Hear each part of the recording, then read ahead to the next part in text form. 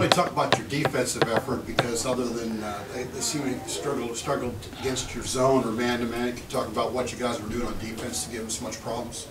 I think we were really keying in on their scores. I think Q did a really good job on Alexander, and I think we just really did a good job team-wise of guarding them.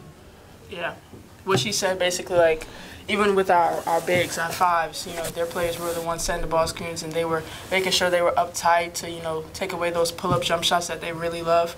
And we were just very locked in about what we had to do for the scout. The coaches made it pretty clear to us that you guys are trying to take this one at a time, but how big was this one for you guys to keep that momentum going and run that streak to 3? It was really big.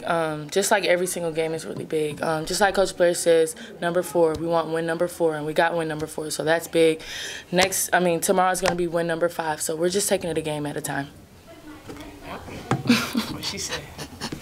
Can you talk about the fourth quarter, 23 points? As of late in these past couple of games, you guys have struggled a little bit to have good closers, but can you talk about what accounted for tonight's turnaround in the fourth quarter?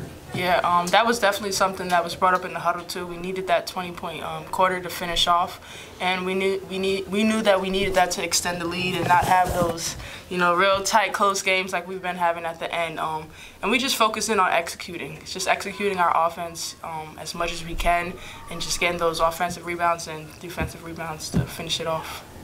Both you guys shot well from the field percentage-wise. Was the same thing working for both y'all, or what? We home. Huh? We're home.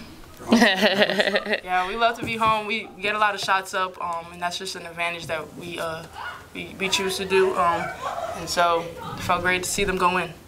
I think more of it was like a flow. We were in the flow of everything. All the shots were in flow. Nothing was forced.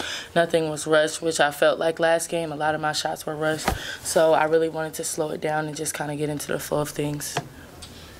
3-pointers, you guys struggled at first and you come on late. What about that 4-pointer by, you know, you guys shot, you know, you made a trio of threes, but at this point you didn't get that 4-point play instead of Destiny getting that 4-play. That's kind of rare, isn't it? Yeah, but if someone's going to get it, it's going to be Destiny, okay? It's going to be Destiny.